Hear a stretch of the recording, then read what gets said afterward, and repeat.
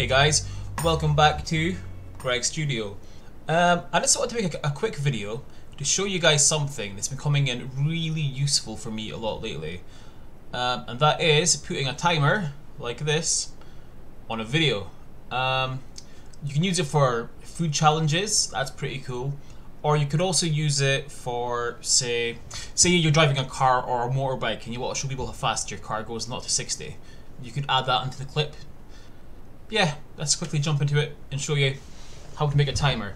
So when you're putting a timer in, this is so useful. What you would do is you go to the bit where you want to put in your timer. Right, so say I want to add a timer to this clip here, right? What I'm going to do is I'm going to grab the text, drag it down here. Now because I want it to count all the way to the end of this clip here, I need to drag the text file all the way to the end of the clip. And that way it counts the whole part of that clip, okay? So what I do now is I click on the text bit, okay, and then I go up here and I delete the text, yeah, okay. Then I go back to my clip, click on it, right click, new compound clip, type that, create, okay. So now it's a compound clip, and then I go down to my wee fusion bit here, yeah. The fusion bit is right here, click there, okay. Okay, so I'm in the fusion bit now, right? I'm on the clip that I want it to be on.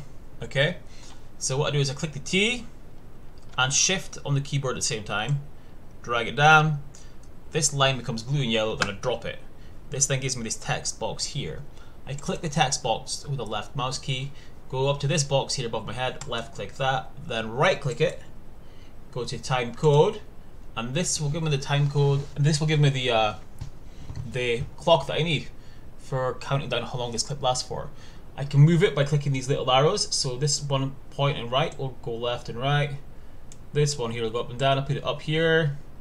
I don't like the color because it doesn't stand out, so I'll click color, click black so it stands out better, click OK, much better.